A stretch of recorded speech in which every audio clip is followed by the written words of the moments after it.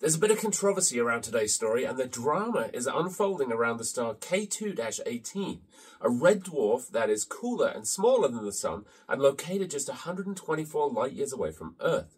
The planet at the center of the story is K2-18b, a type of planet known as a sub-Neptune. It's about 2.6 times the radius of Earth and almost 9 times as massive, and orbits its star in just 33 days.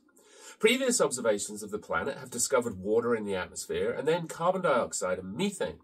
There are a couple of interpretations of this data, and that's partially what some of the discussion is about. The planet could be a gas-rich mini-Neptune, or it could be a Hycean planet, that is, a planet with a liquid ocean and a hydrogen-rich atmosphere.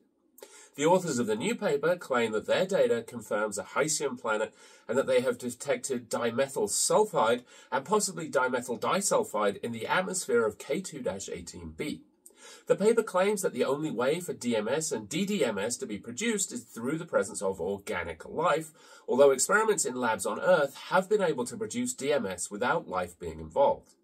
The detections are also statistically quite weak, and the scientists say they need an additional 24 hours or so of data to confirm their findings at the 5 sigma level, which is typically the level of statistical significance required for a result to be considered concrete in the scientific world.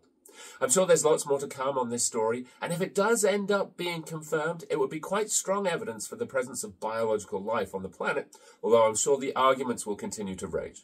You can find the paper over at the Astrophysical Journal Letters, and I'll include a link in the description. That's today's short. I'll see you back here tomorrow.